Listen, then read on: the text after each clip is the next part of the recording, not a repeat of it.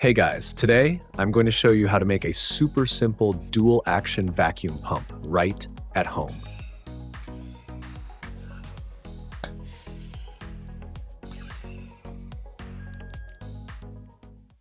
To start, you'll need a large medical syringe. I'm using a 50 milliliters one. That's the perfect size for this kind of project. You'll also need two one-way air valves. These are easy to find at your local pet store. Just check the aquarium section. First, attach the valves to the syringe so that one allows air in and the other lets it out. To do that, mark the spot and carefully drill a hole in the side of the syringe. Next, mix up some epoxy glue and use it to securely fix the air valve in place.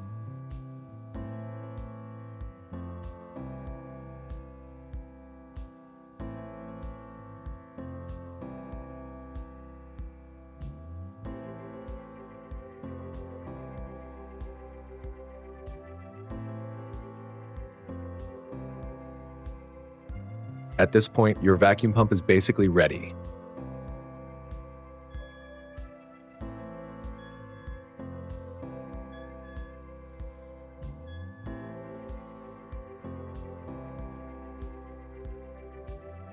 For the connection tubing, I'm using a piece from an IV drip line. It fits perfectly and is flexible enough to work with.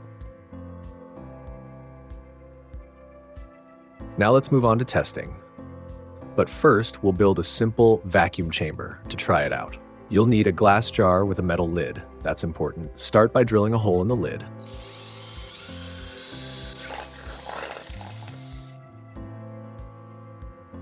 Then grab the connector piece from the IV set and push it into the hole.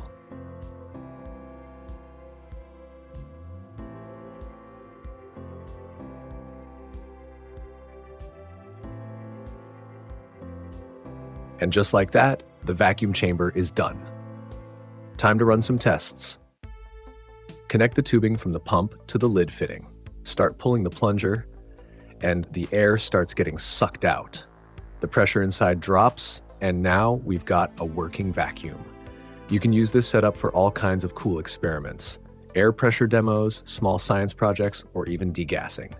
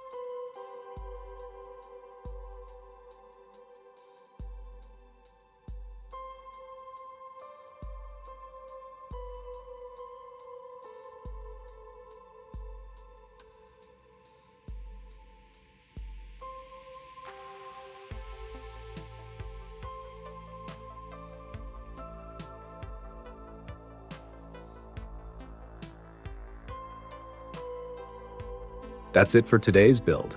If you enjoyed this project, make sure to give the video a like, subscribe to the channel, and I'll see you in the next one.